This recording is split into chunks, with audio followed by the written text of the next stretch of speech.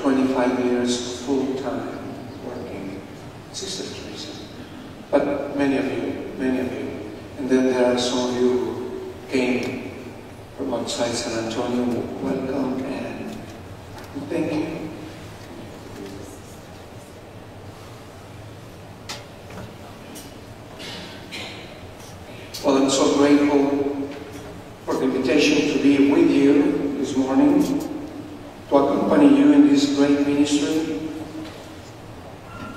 of reaching out to the incarcerated and their families with love of Jesus Christ. There are many people involved prison ministry, well, prison service, let's call it that way. We have law enforcement, we have people in healthcare who are involved too, but you are involved because of the love of Jesus, because of your faith, because of your Catholic understanding. And of course, there are other people from other faiths who also, they do it because of God. What you do under the patronage of St. Maximilian Kolbe is a testament to your level of commitment and your willingness to embrace extreme sacrifice in fulfilling your call. In the name of the Church, in the name of Pope Francis, our Pope, I thank you, and I embrace you in His name. Your mission statement says, "It is the mission of the Kolbe Prison Ministry to share the agape love, a special love of Jesus Christ with those in prison, and to teach the fullness of the truth of the Catholic Church."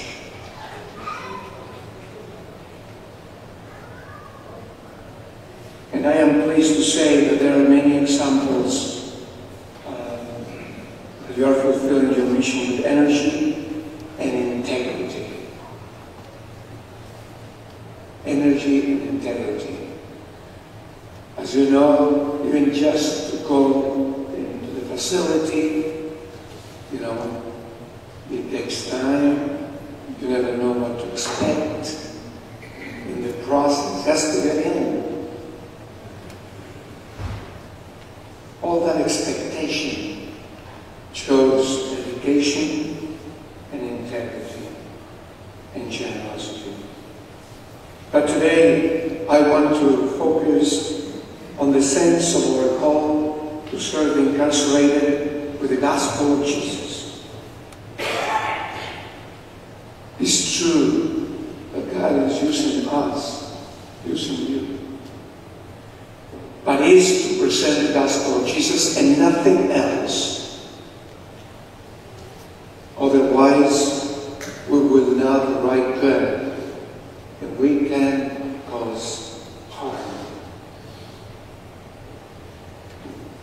And to help, and I wish to help us to move beyond our fears or reservations about serving the men and women who are incarcerated. Remember that God qualifies those whom He calls to serve. It's God who qualifies us, and does not always call the qualified.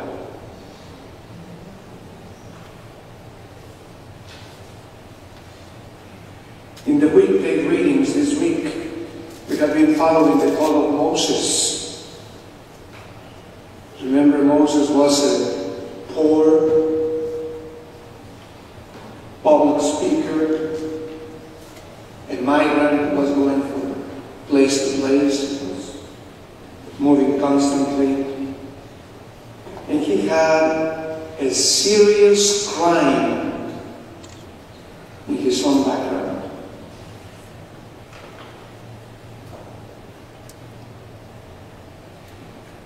God did not call him because Moses was perfect. God called him precisely because He could work through Moses' imperfections. We can say the same about St. Paul, St. Peter. They were poor, detached, migrants, people on the move. And thanks to them, the faith arrived this far as this place.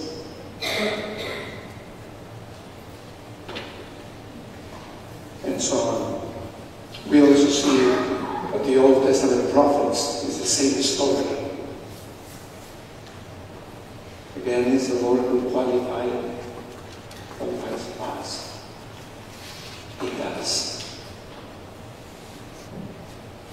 And if you and I feel inadequate to this calling, then we're in the right group. I want to lay out the depth of the need for this ministry, and then to offer some reflections on the Holy Father, Pope Francis, for whom this ministry is so dear to his heart. Some reflections of my own, and then to look at ways that we and others can be of support to our incarcerated brothers and sisters. Regarding the need of this ministry, a little research has yielded some astonishing information. In the state of Texas, 40,000 out of every 1 million people are touched by the criminal justice system in some way, either as a prisoner or on parole, under investigation, with a past criminal record, or as a spouse, parent, or child of the incarcerated. On any given day in Texas, over 140,000 men and women are in jail or prison.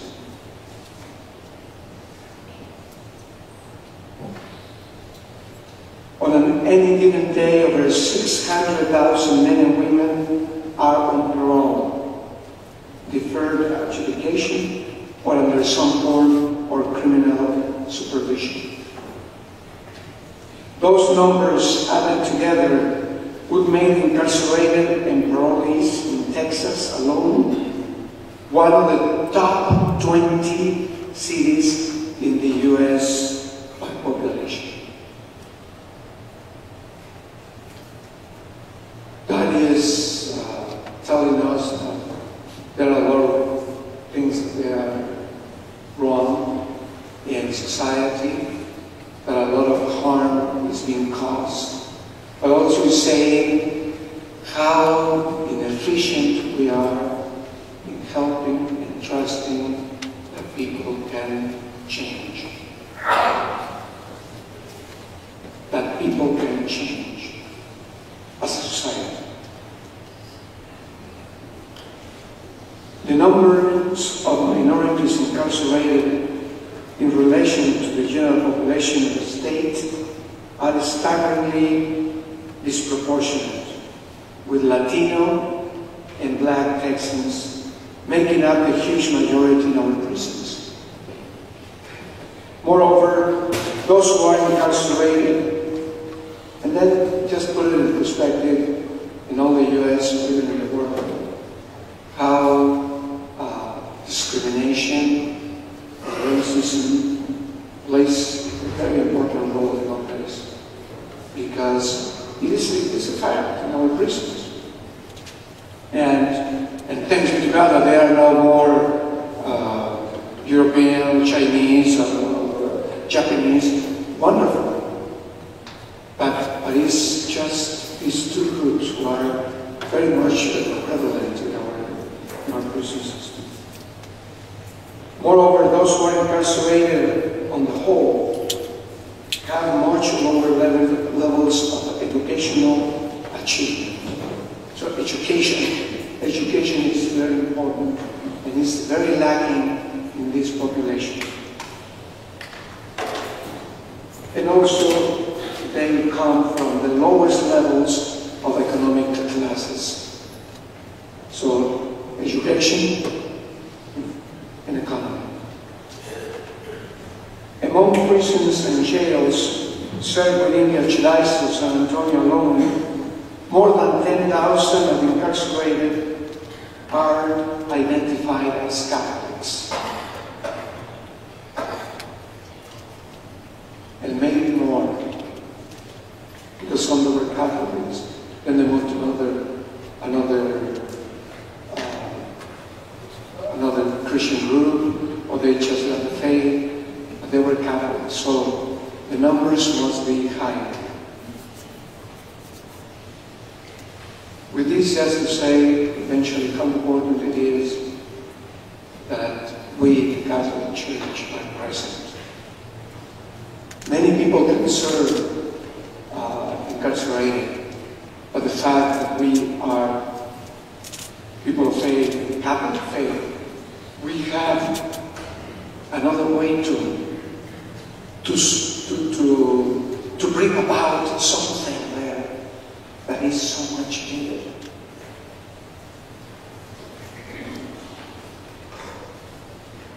The urgency of our need to reach out with Christ's love to these men and women, whom we can honestly say are the least among us, is dramatically clear. The opportunity for evangelization is right in front of our eyes. Not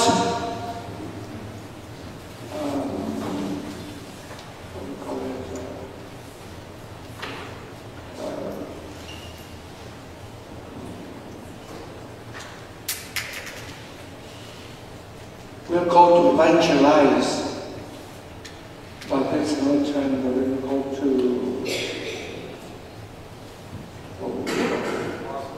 proselytize.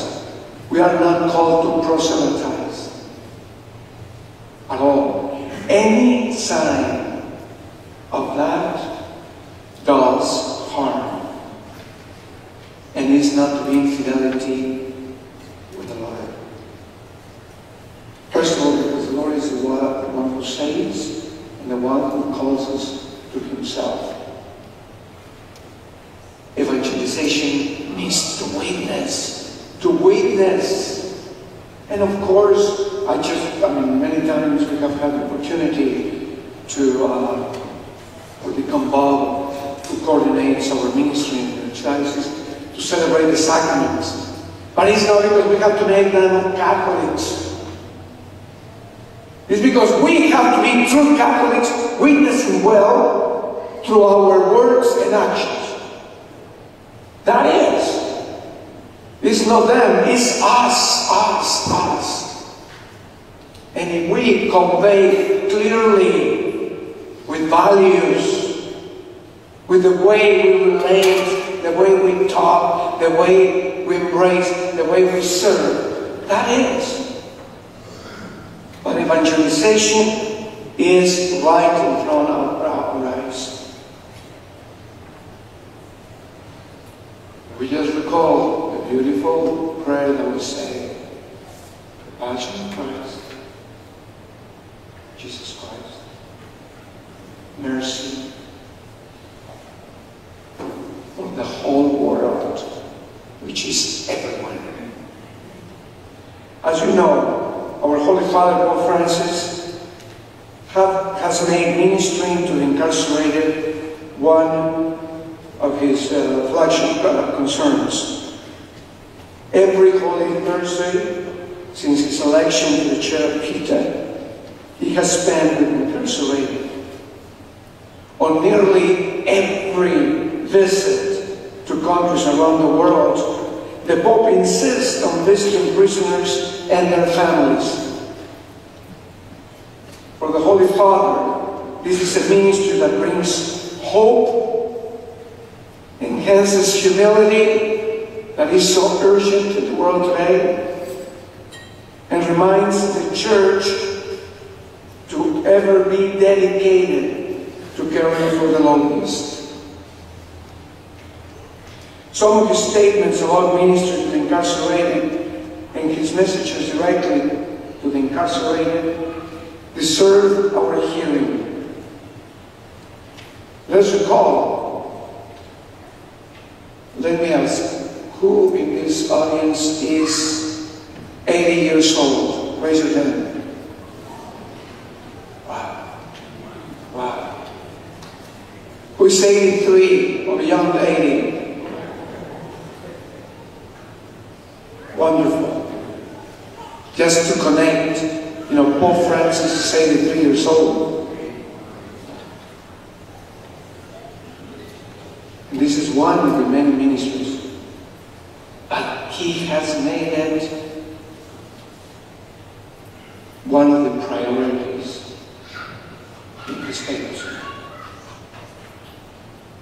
let me share a few things of his thoughts of Holy Father with you. In 2013, at his first visit to a Roman prison, the Holy Father said the following: at times, a certain hypocrisy pushes us to see prisoners only as people who got messed up, for whom the only path is prison. But we all have the possibility to make mistakes. I think this statement is so important because it is true. If I think about it, the line between what I have done and what I am capable of doing wrong is a very thin line on any given day. At the special Mass for prisoners at St. Peter's Square in 2016, the Holy Father said, "Let me tell you, every time I go into a prison, I ask myself, why them and not me?"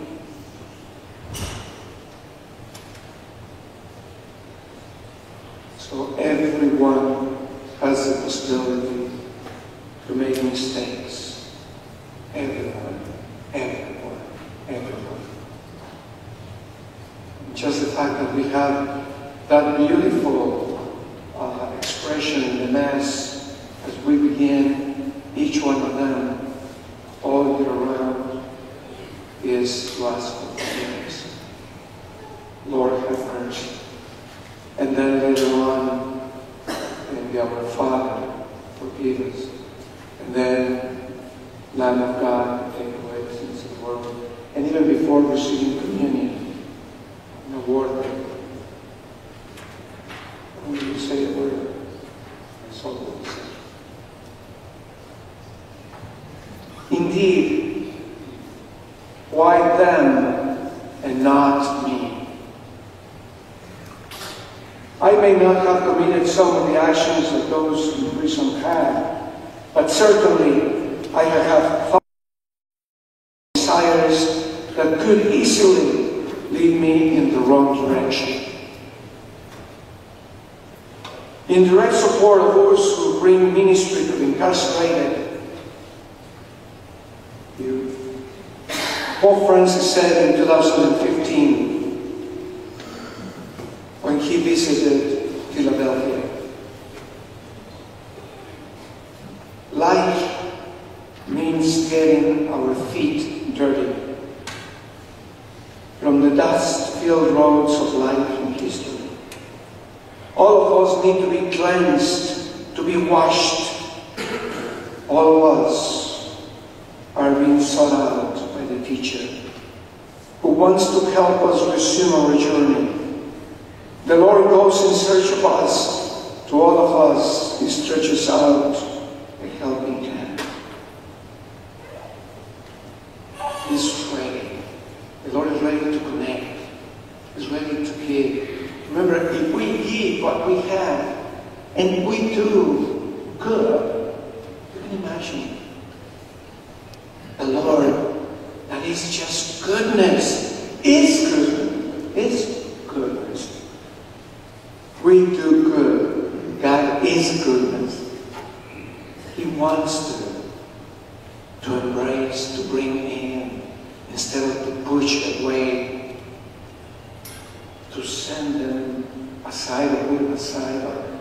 He wants to bring in. And this is an incarcerated ministry, but if we go to other ministries, the Lord doesn't change. He's the same. He wants us in with Him. And we say, through Him,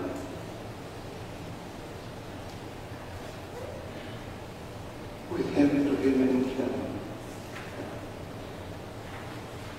So in this sense, you and I are called by the Lord as His helping hand to those in prison today. And it does not mean getting our feet. It does mean getting our feet and our hands a little dirty in the process. For sure, for sure. last year, on Holy Thursday, as the washing of the feet at Regina Coeli prison in Rome, the Holy Father said, Jesus takes a risk on each of us. Know this, Jesus is called Jesus, not Pontius Pilate. How to take a risk on us.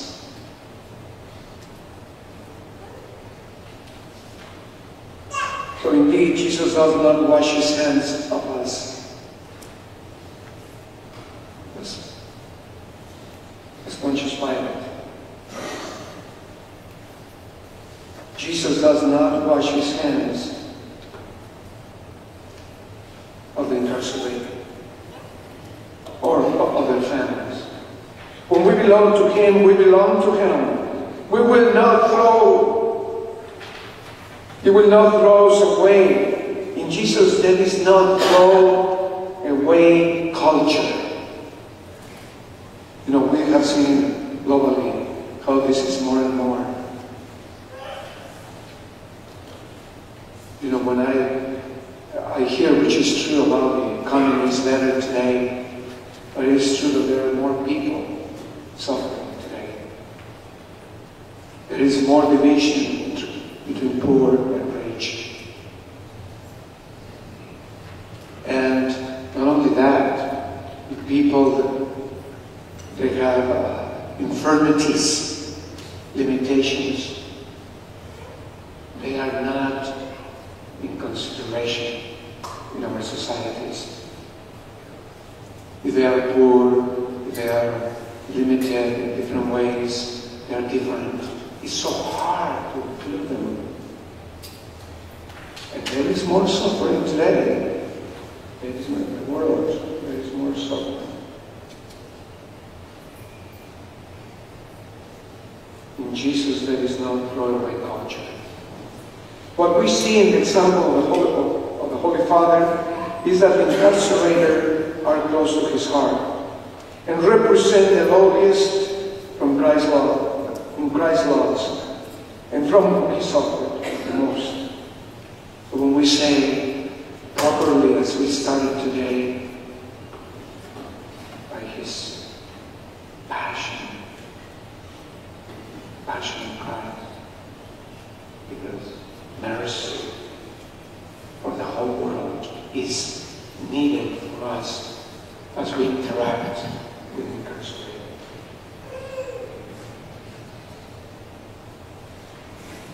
Now, the Holy Father suggests two characteristics of our present with the incarcerated.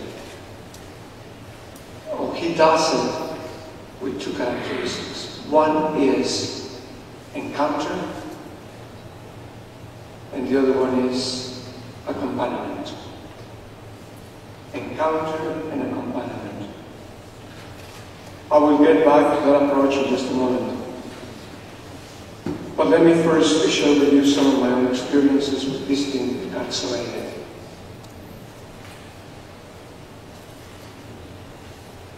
You know, I feel when I go there, and my own experiences,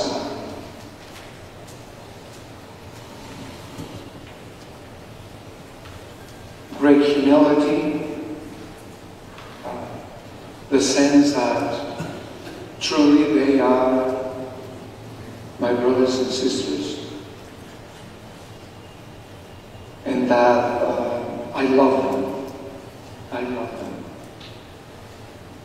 If I leave those places, it's because I have to go. I really, I will not say that I enjoy, because I am aware that those places, they are in those places because serious matters, crimes have been committed. But I feel that they are my own. I feel one of them. And that has been helping me with my limitations to minister and just bring the Lord and just to love them, I have been very moved by some of their actions. Sometimes there is not, I don't know too much about their lives. In a few cases I do, but most of the cases I don't. And I don't need to, but I can value their actions, their words, their prayers. I will tell you, in some of those prisons, they have the best choirs of the archdiocese. And just go back to your own parish.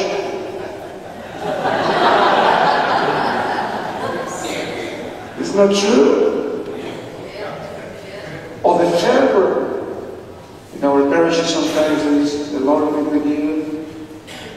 And then you're in the Spirit. Not in prisons. They invest. They invest. They are there. In the middle of all their complications of their situations. They are there. They clearly express their need. So when I go there, I see myself also as a person that needs God, needs others, needs healing, needs virtues, needs... And then they have shared experiences, I have shared confessions, and it's just, again, Jesus Christ, His passion, His mercy, and right there is the whole world, and everyone, and everyone. Never to judge, because judgment leads us to tell them what we want to tell them, and not what God wants to tell them. Never, never. And then to let God's grace be present there. I am very moved by you when I have seen you in that ministry. I am very moved, and I need to change. When I interact with you or in those places, I know that I need to change. But I need conversion.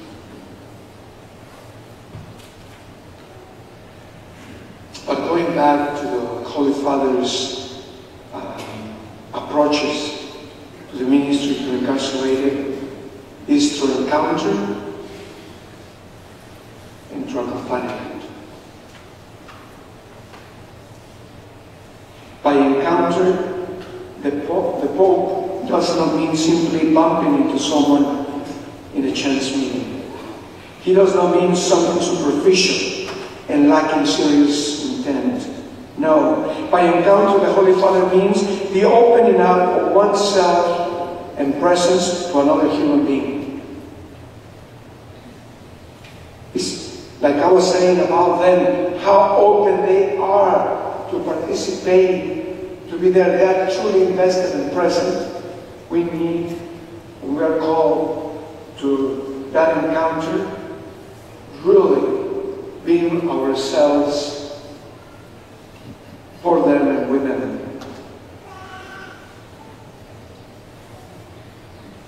In other words, inviting them also to the same openness and possibility of a deeper presence to one another.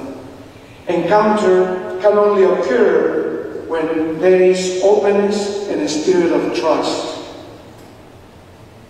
And when this has been established, it means having the courage to be vulnerable. That makes tremendous difference. To be vulnerable, not to come from the perspective, I am good, they have failed. I am better, so I can help them. Our hope is that the Lord, who knows them, will help about us. We are just there to witness. And vulnerability is part of this encounter. This is not easy with anyone. And vulnerability to be incarcerated is an especially delicate matter that deserves a certain caution. If we enter vulnerable into that encounter, we need to recognize that they are very vulnerable, very vulnerable. And we have to be very respectful and very delicate. It's a delicate ministry. You cannot just enter into that ministry like we.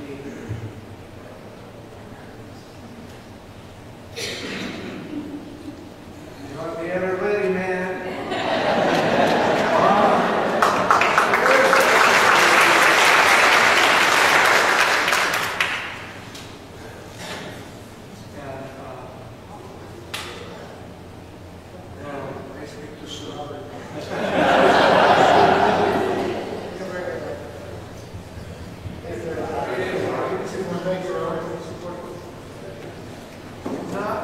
Carry on. That happened, as a matter of fact, in the last prison, remember? He said, we have to be ready for anything. Good. Okay.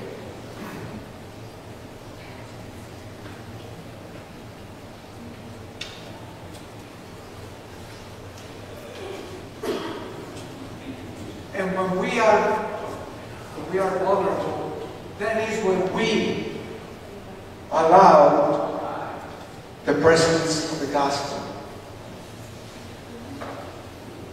to unfold. And things happen, it's not true. A lot of things happen beyond what we planned and what we imagined. Acknowledging that we too are sinners in need of grace can open many closed hearts. Encounter without a corresponding accompaniment can be very empty. And that is a gift that you have, that I have in a very limited way when I go to the prison. When you go there, because that's your ministry, you are constantly. So in some way, even if you know everyone in some way, but not everything, you have more opportunities to accompany them. Because you see them, even just physically, and they see you. So that builds a different rapport. Here, accompaniment means not only to know not to wash our hands of the other person, but also, and even more, to hang in there. To be with them, to be there. To walk the walk as Jesus walked the way with those sad disciples who were leaving Jerusalem in disappointment and distrust on the way to Emmaus. Just to be there. Jerusalem, that way from Jerusalem to Emmaus can be a constant reminder of accompaniment. Instead of blowing them off, Jesus stayed with them. It was in the accompaniment that the breaking of the bread would occur, and then that he could be recognized. These sad men have their eyes opened and joy restored to their hearts. In doing so, they reverse direction and head back to the community in Jerusalem that they had been running away from. So you can see that your work with these brothers and sisters can bring little by little back joy. And eventually, hopefully, they will be able to go back home, to work, to their families. As a matter of fact, we have We have several parishes, but one that comes to my mind right now is Christ the King, in which I think we did a program there together on TV of families who had been ministered by people like you to get ready to also and to integrate the member of the family who has been in prison for time, a long time. That's beautiful, beautiful, beautiful.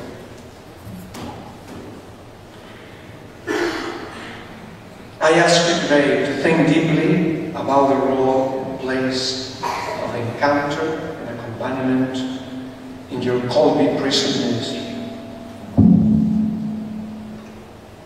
I know you are already doing it, but I ask you to consider to use these two terms more often in your ministry, to be very intentional in using the terms. It does good to our brothers and sisters in prison, like Garcia.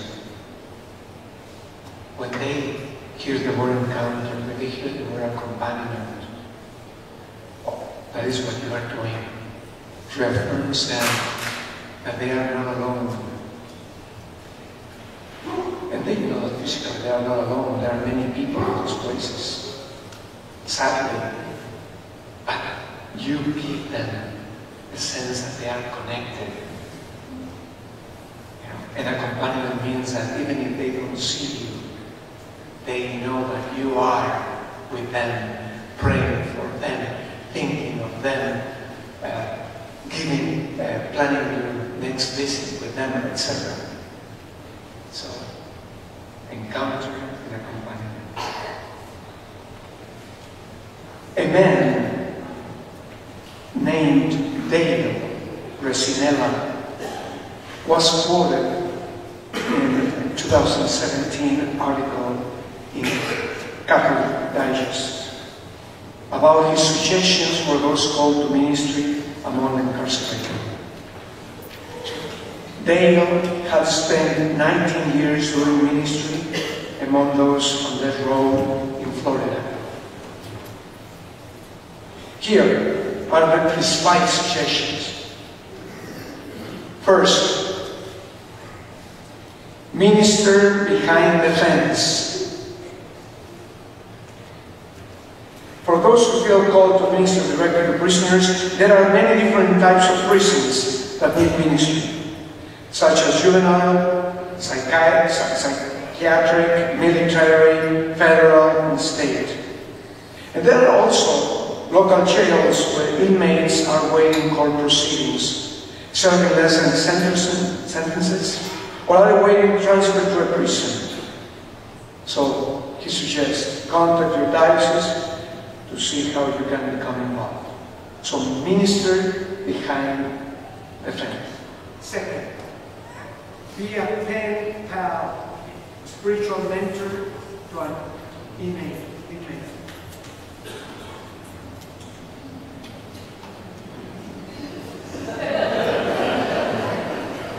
Are we playing baseball now? Better one. Better race. Third. Is it working? Is it working? That's it. So be a pen pal, spiritual mentor to an inmate. That's the second.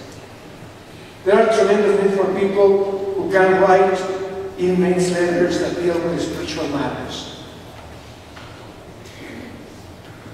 Promote in your diocese teams of people that the only thing they will do from their homes is to write letters. I have done some scale, and as a matter of fact, this happened this last Sunday.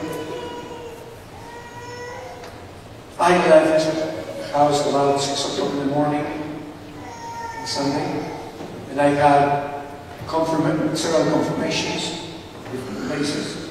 And I have an anniversary of the parish, 60 years, in Mass of the Cathedral. And I was finishing the Mass of the Cathedral, and besides some orange juice in the morning, I haven't taken anything, so I started feeling a little. And I was waiting just to leave the Mass and to go and eat and to drink a glass of wine. I mean, I was picturing it. I was picturing it. And when I left, I wasn't, I do this every time outside the cathedral. I spend usually about another hour, an hour and a half, just greeting people. And I was ready to go. And one man with the backpack came and approached me. And I looked around and I was looking for a deacon to see if he was able to take care of me. And you know why he told me? I was really moved to tears. He said to me, Archbishop, I don't know if you remember me. I just wanted to say thanks to you for the times of this.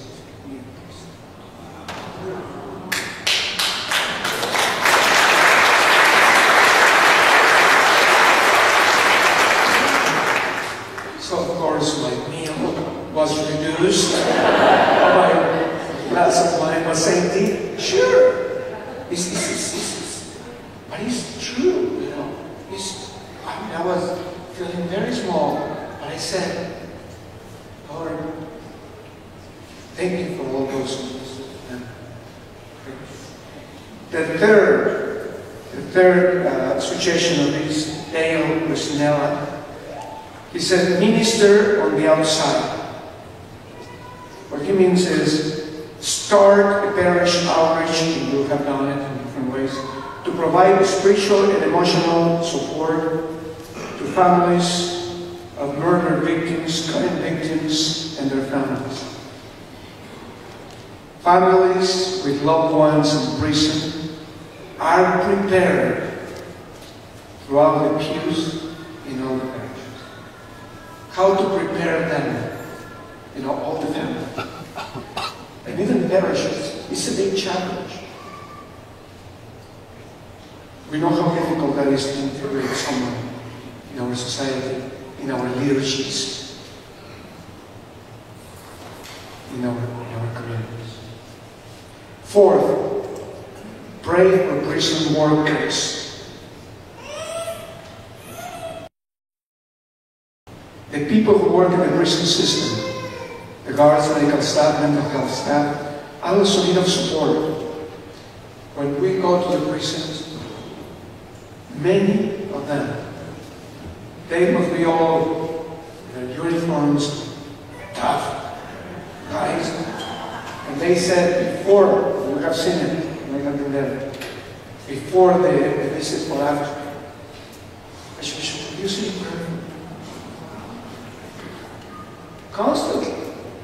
It takes another time, another meaningful time to do that, but it's worth it. It's worth it to pray for those who work there.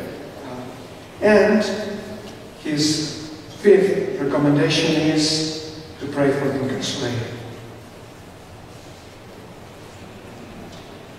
Teresa of Lisieux is the patron saint of the missions. And she never left the convent, but she prayed. And she offered her suffering, challenges, hurts, and her Eucharist for the success of this ministry. All of us can be patrons of Christian ministry when we cannot go ourselves by modeling some fruits. So that your ministry can extend if you have those prayer groups. They cannot go. Even they should not go. They should pray. So, Mr. Rusnella summarizes his thoughts about ministry to the incarcerated with this thought. What prisoners need is to know that God has not thrown them away. That message is best delivered by brothers and sisters who make the time to come inside or to write and to say, I want you to know that your life is valuable. Indeed, God has not thrown them away, although society too often has. Throughout the Bible, God's heart is always with those who the Bible calls the Anawim, or the little poor ones of God. God throws no one away. Through the outpouring of the Holy Spirit in our hearts, God continues to reach out to the most needy and most forgotten. So emboldened, not by our own egos, but rather by the grace of the Holy Spirit, we who are worthy of His call and qualified for this call, but now qualified by God, go forth with courage and hope to encounter and accompany those little ones, those in prison and their families, to proclaim the love of God. We cannot reach to the 140,000 incarcerated today in Texas, or all the 600,000 on parole or deferred adjudication today. But trusting God and in Him, God will place us where He needs us. We will be faithful to our call, and we will serve with hearts of love. St. Therese, a little flower. St. Maximilian, call me. Our Lady of Guadalupe, thank you for your service.